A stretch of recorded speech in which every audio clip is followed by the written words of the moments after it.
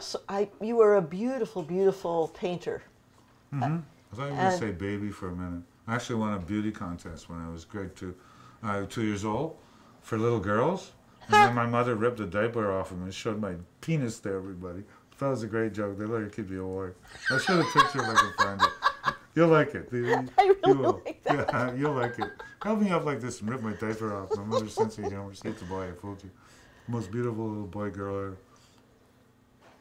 So are you self-taught as an artist? And when did you begin painting? No, I learned from everybody I could all the time. Nothing less than everything all the time. I'm picking it up 24/7. I take the low place and I let it all flow down into me, every last little bit of it. To me, my definition of originality is it's an index of how much you've been able to allow life to influence you. It's not a matter of protecting your little pristine creative monadic juices in a magic circle of condom, touch me nots. You know? You'll atrophy sooner enough that way. You'll shrink. You'll evaporate. You tidal pool inspiration. You know, all those little claws and mandibles and that little minnow fish swimming or a little silverfish. That's all. The first big wave's going to wipe you right out into the big, bad, dangerous sea. And then let's see if you can swim or not, guppy. You know? I'd say that describes your poetic process aptly, but I was asking specifically about painting. Mm-hmm. And picture music. There's no damn difference anymore in my world. They're two waves of water for the same thing. You know? As I said before, you can see the sound. You can hear the color. So it becomes picture music, and there's this kind of harmonic weld whereby you can no longer separate them anymore than you can the moon's reflection from water. They become that closely bound. So don't try, you know. So as a little boy, you were painting then as well? Oh yeah, I have an artist mother. She was an Australian portrait painter who came over to Canada on Arts Fellowship. Was my great-grandmother, or my grandmother rather, and ended up in Victoria and giving it all up to raise me, you know, for which I'll never be able to repay her. We bought endless tubes of paint that went into blue steamer trunks in the basement for a day that would never come. Bottles of evening Paris perfume and stuff like this. You know, she used to dance ballet as well as paint, and ferociously so. Somewhat the same way I write. You did? Grandmother. My mother, yeah. Huh. And my sister is the eldest of my two sisters, a raging award-winning poet when she was 18 on the West Coast, doing things that people before her had never done before the age of 47, and then throwing it all away, throwing it all back in their face with disgust, you know, doing whatever she wanted, and whenever she wanted, no matter what. Think of a woman who went through life, just get out of my way or lock me up. It's your choice, I don't care, I'm going this way, you know, and hopefully still somewhat the same. My younger Do you have a good sister, rapport with her? we did when we were younger. I was littered. I wasn't raised in a nuclear family. I was really littered by these big, beautiful bitch wolf who didn't stand for nonsense, but knew how to love and cuddle too, you know? And so it's just not like, I can't remember sitting down at the same table as my family but half a dozen times in my whole life.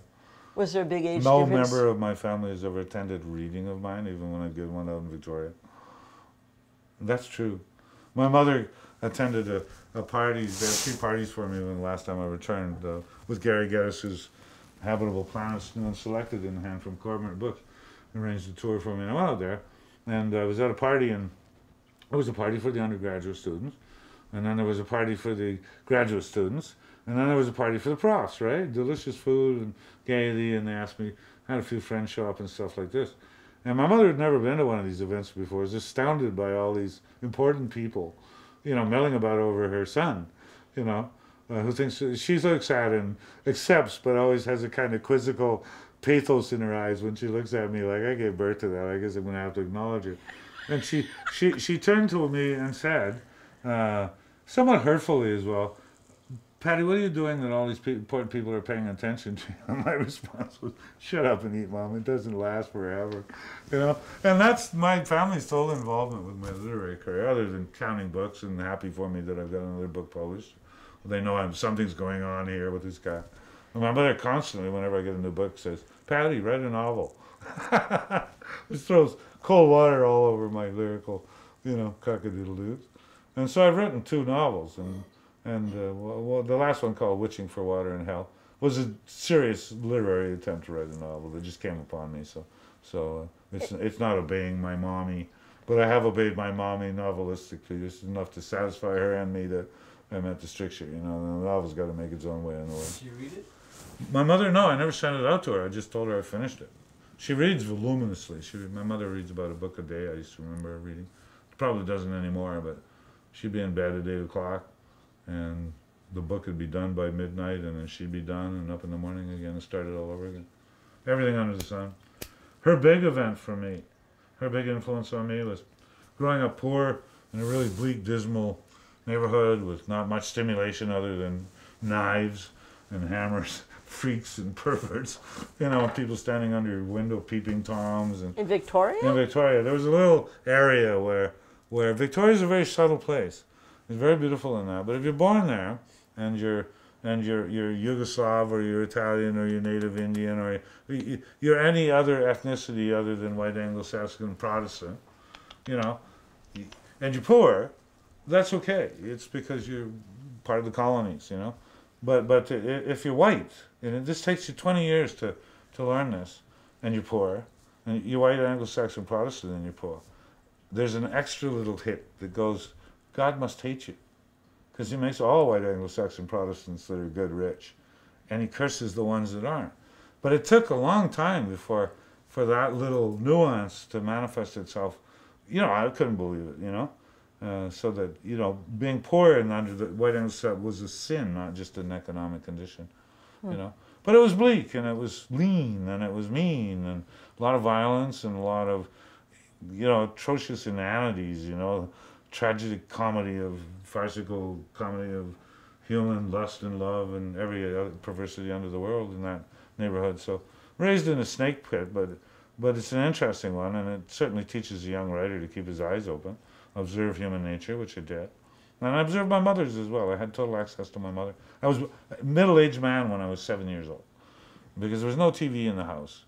And the only thing you did was sit around in the kitchen at night and look at the greasy linoleum and the grease on the floors and listen to my grandmother and mother talk about everything under the sun. Embittered women, you know, fighting for, you know, washing floors now, ballerinas and bleach, you know. So you learn, you know, and after a while the walls come down. Your mother starts talking to you like you're not 7 years old anymore. She's not shocking on your mind or anything like that. She's just being herself and let her own grief and worry and anxiety out, because you're the affable familiar that she's got to walk beside, you know, and accompanying her to pawn her wedding ring and having a sense of what that meant to her, but knowing she had to do it, you know, and all of that. I'm trying to be a good elf, you know. Thief of flowers for her. I used to steal geraniums out of people's yards, marigolds, all kinds of stuff. I'd case the yard, I'd grab my wagon, you know, I'd go up 2 or 3 blocks. All these flowers would be standing at clockwork attention, military style, in the guy's yard had gone to work. Well, my mom would have all the holes dug in the house, around the house.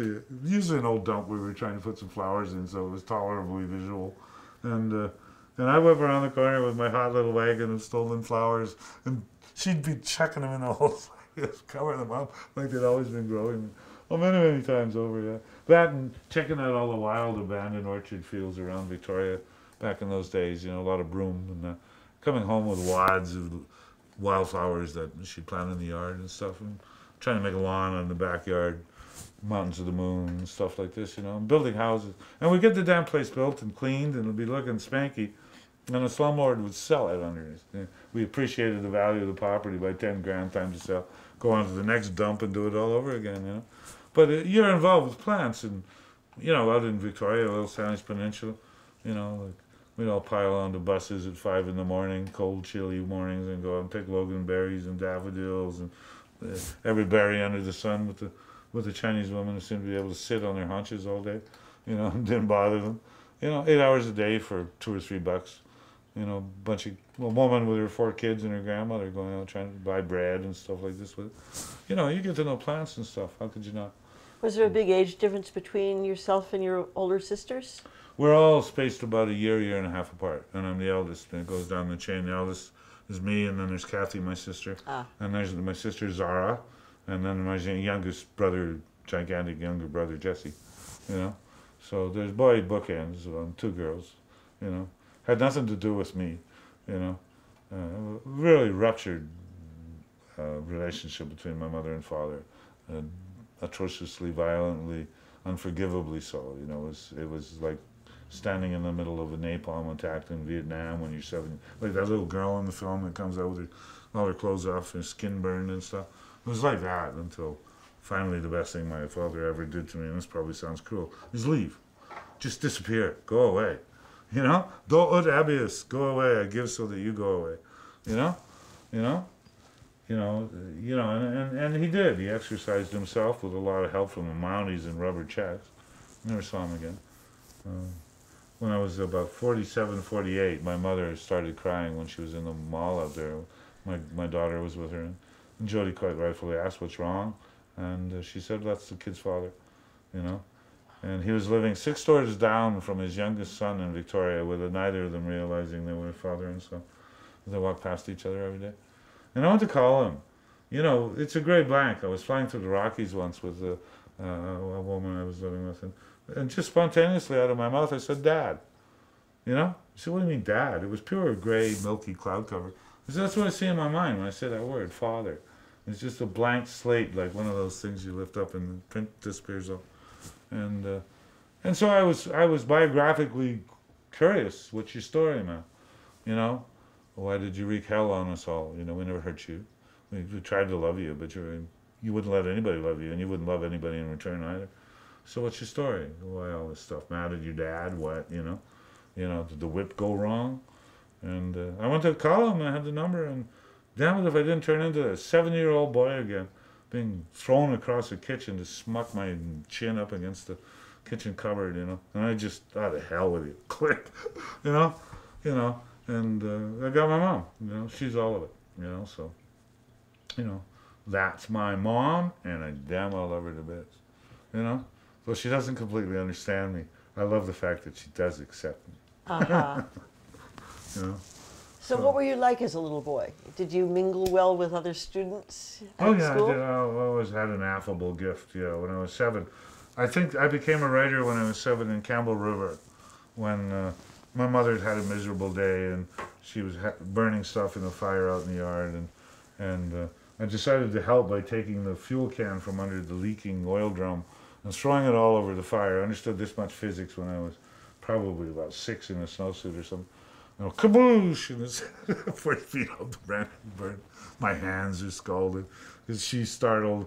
You know, her nerves are on edge, and she was washing the dishes. And for one of the only times in her life she ever even came close to hurting me physically, she just turned and whipped a plate at me, which broke and scarred my ankle. And she was just crushed by that act. And it was okay. It wasn't like it didn't traumatize me or make me feel like I'm, you know, going to see shrinks for the rest of life. It's just, you know. After the day she's had, it's lucky she didn't use a Glock 9 on me or something, you know. And so I felt that way about it. And I wandered around town later, just saying, you know, my mommy's sad. She doesn't have any food, you know. Like, and in the morning we woke up and it was a wraparound veranda around this place, eh? And I'm sure I exaggerated as you do as a child, remember. As an adult remembering back on child. So probably a little mythic inflation in this, but I don't really think much. It was just stacked with boxes of food from the town people who came in the night. Oh, that's and just really put all this food on. And I made a connection between this and reality right away.